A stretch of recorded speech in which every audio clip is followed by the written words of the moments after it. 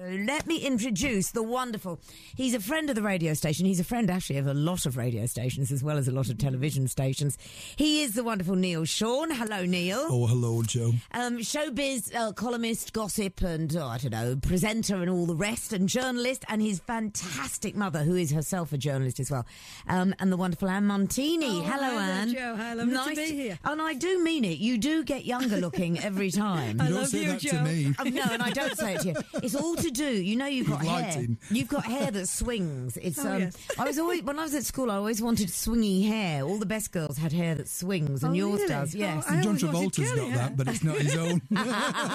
You are a devil. Now then, we are here to talk about your latest book, which is How to Live Like a Celebrity for Free. Yeah. What a fantastic idea, because there are so many that do, including you and I. In fact, when I first met you, it was I'd read about you in the Sunday. Was it the Sunday Times? No, the Evening Standard. Yeah. What That's was it, how the we Evening- met. Yep. Yeah. The Evening, was it the Evening Standard magazine? Something like that, yeah. And now, if you think about it, Yeah. people have done what you did, but no one had done what you did. Yeah. And you just photographed celebrities, didn't you? With me. With you. And it was before any of these Americans were doing it, and all before social networking, long before mobile phones. Because I remember we actually did this interview, and it was in the corner of Shaftesbury Avenue with some coffee shop, do you remember? And Joe said, I'll treat you, and I've never forgotten. And it was this pizza place, do you remember? And we were saying, and you were just bewildered by me. He kept saying, yes, but I don't understand, what are you doing with these people? And I said, no, it's what they're doing with me. Yes. And then you were like, oh, right, Yes. yeah. And you're right, because what you got to remember, it's not that long ago, though, is it really, Joe? But what you got to remember is it was like sort of digital camera, you had to go and take the picture to be developed. So you didn't get it instantly, and you didn't know if it actually come out.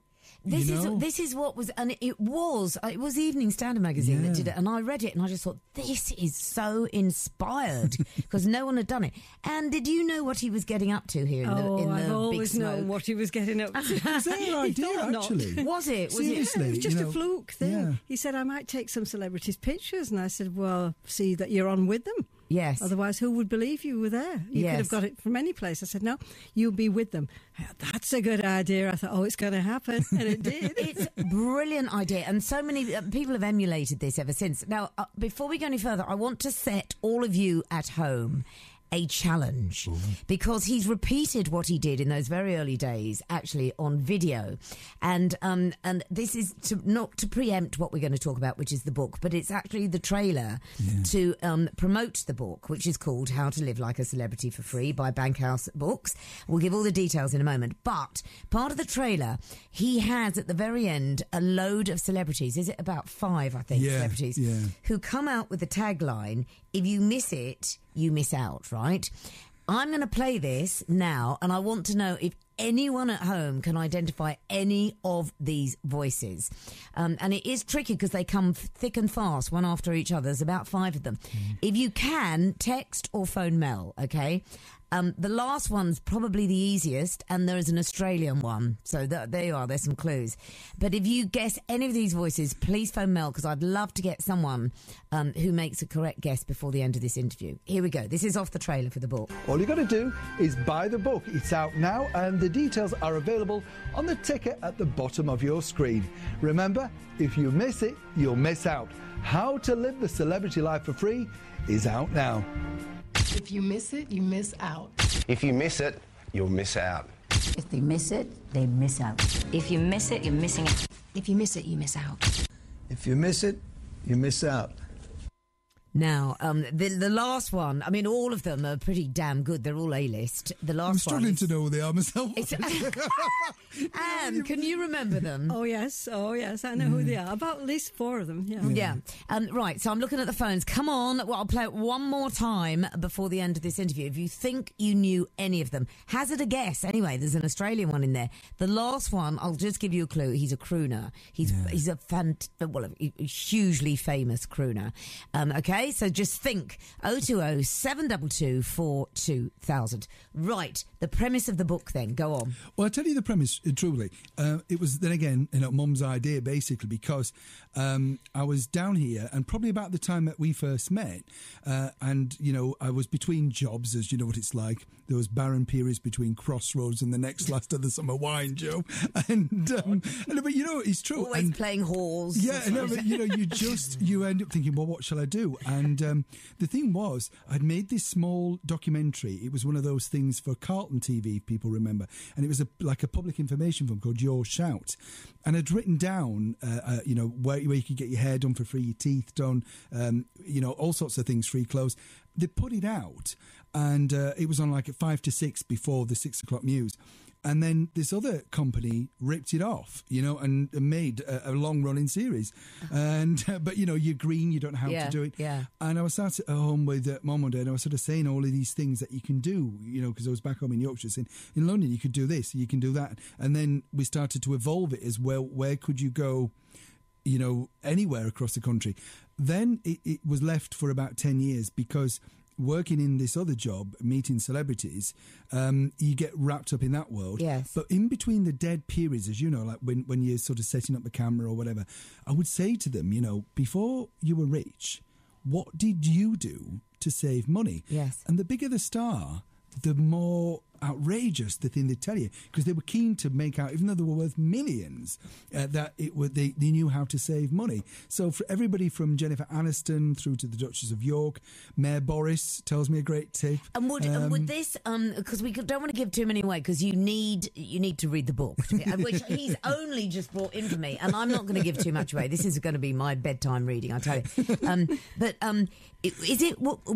Were these money-saving tips or free when they were stars or before they became famous? All before they became famous, right. Because, I mean, one of them, we won't say who, but a very famous international singer and dancer and icon, I suppose now, she was telling me how she got made over in Macy's in New York when she was going for acting roles. And as you would know, if you were, imagine they said, well, we want you to look like a homeless person. Yes. So she'd go in and they'd design the makeup, and she'd take a picture of that. And then she used some of the makeup artists from this store when she got on films. Oh, fantastic. So she was good that way, yes. you know. Now, you might say, well, that's a really outlandish one, and it is. But then other stars would tell you things like how to get white teeth for nothing by just using strawberry juice or orange rind. Yeah, if you put the rind of an orange, you know, brand new orange, yes. on ordinary cheap toothpaste, you know, 10p, 20, 30p toothpaste, whatever, and brush it very slowly, it lifts off you know, sort of browner marks, and it also gives you very sweet smelling breath. Stephen Dorff told me if you go to Starbucks and take one of their coffee beans and you pop that in, that gets rid of it. That's like a mint to freshen your breath. No. Well, it says the pith of an orange. Good God, I've spent so much on my teeth. I've spent all my teeth in my house. I'm like you. I thought we should have known that. God, yeah. How willing are they to give you these little bits of information? Because there is, you know, we hate to appear mean, don't we? In this, we hate to appear miserly or anything else. And as you say, they're worth millions. Most of the people in this book are worth millions. How willing were they to give you appear to be so frugal? It depends, really. A lot of them, you know, especially when you said, "Oh, well, I understand. It's just that, you know, Jennifer Aniston said this," or, you know, I don't know, Lady Gaga told me that. Then, you know, Madonna's killing herself to tell you her thing because, you know, they don't want to appear to be the one that doesn't tell you. And we're really good at extracting information. So you say, so what else did you do? That's a really good tip, you know. And they say, what else did you do? But also it was a lot of the things, the mixed tips of what I did to survive that people don't necessarily know is out there, you know, because when you know, I was Dad very kindly told me this tip, and it was a really sweet one. When I was down in London looking for work in a hotel to try and keep money coming in the old days, you remember you had to buy the Evening Standard, which was 50p a night. Yes. But of course, the only way you could look at hotels, you had to either try and take a pen into Smith's and scribble the number down. Yes, we've all done that. Or you know, try and mug somebody on the road to try and get the newspaper. But Dad very kindly said, look, Neil, if you look smart, and this is the premise of all the book, He said you could go in the Dorchester, Claridge's where there are complimentary newspapers and things will come to you in that hallway for looking smart. And Do you know, it worked. Alan spoke, he spoke such sense because you have I've never seen you in casual.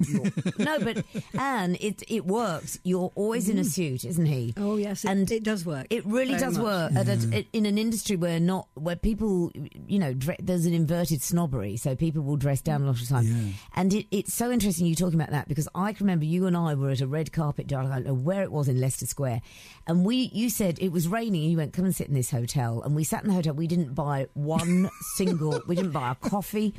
We were just eating biscuits that someone had left on a plate in the Sounds about right. And we were just talking all afternoon, courtesy of this hotel. Yeah. And if you look okay, you can get away with murder, can't you? Yeah. Because for them it looked quite good. 2 people turned out quite nicely. Yeah. Stops the hotel looking empty. So they benefit. It's actually easier for girls in a sense because, I don't want to embarrass Mum, but she's always nicely turned out. Yes, you are. But for women, it's easy because you can do things. Whereas with a man, if you have to be either in a, you have to, you can be casual, you don't have to have a tie on. Yes. But if you've got cufflinks on, it signifies things to people that, they've got money. Yeah, because you're just in cufflinks, of course. Absolutely. We're getting loads of texts coming through at the moment. I'm going to play it one more time before I read these texts out to see if you can guess the endorsements on the trailer to this book. I'm going to give you the publisher, the price, and everything else in a moment. But I want to play this out because it's quite interesting, and I love most people at the moment have got it wrong. Oh. So I'm going to play it one more time. Then I'm dying to speak to you, Anne, about Emmerdale, only because sorry, but I have to do this. Have you been watching it recently? Oh, on and off, yes. Because you used to write about it, didn't you? For that? Yeah. And I'm longing to ask you certain things about Emmerdale, which hold on to, Anne, because we're coming there in a moment. Right. When you hear these voices, there are 5 celebrity voices on the end of this trail. If you can guess who they are, phone 020 722 42000.